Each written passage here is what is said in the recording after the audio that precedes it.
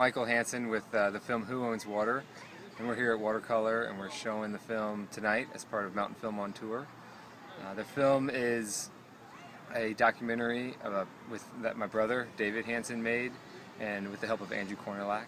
We paddled from North Georgia to the Gulf of Mexico for 31 days, telling the story of the water wars between Georgia, Florida, and Alabama.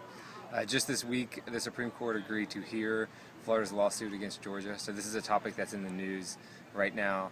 They're all battling over the Chattahoochee, Flint, and Apalachicola rivers that run from North Georgia down to the border of Alabama and into Florida after hitting Lake Seminole down the Apalachicola Bay. The Flint River joins at Lake Seminole.